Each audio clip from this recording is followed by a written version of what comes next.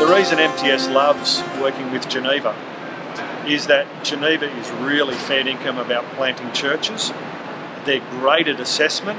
When they assess a church planter, it is rigorous and fulsome and done by experienced people who have planted churches themselves. And the coaching is fantastic too.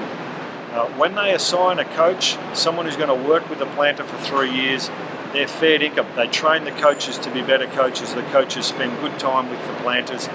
It's far more likely that this church plant's going to get off the ground. The Geneva Push, as they appoint coaches, there's no such thing as valueless coaching. And so when they appoint coaches, they're usually Aussies coaching people planting in Aussie environments. I think that's really important and really helpful.